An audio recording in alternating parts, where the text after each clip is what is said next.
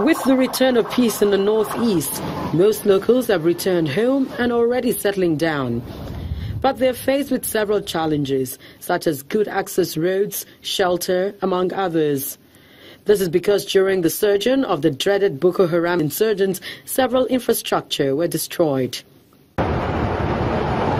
For instance, the Katariko bridge in Yobe state was blown off as a strategy to consolidate on their captured territories.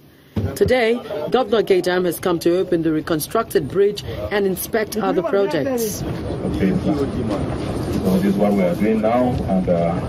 First, the Commissioner for Works and Transport gives a breakdown of the level of work at the Damaturu-Magza Road, which he says is 50% completed. This bridge was completed long ago, Your Excellency, but it was not open to the public for usage because we are anticipating that one day you will come and inspect it first before we allow the motorists to start enjoying it. So, Your Excellency, as you have personally come today, we hope that the bridge will be put to use. Governor Gaidam is impressed and promises to construct more roads, schools and other infrastructure that will bring these communities back to life. It was in our plan to beautify Damaturu Metropolis.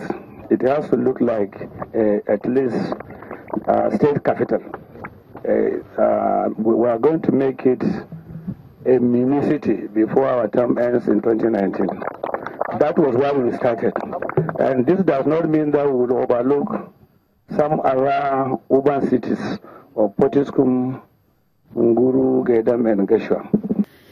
The governor also inspects the urban road renewal project. He has started very well and doing very well. The only thing is he has to increase the speed because based on the agreement you signed, he has 6 months to complete.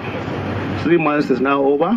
If he speeds up, I think in the next 3 months he will complete the structures. The Gaidam administration insists it will not only develop the state capital, but will extend the gesture to other major towns across the state.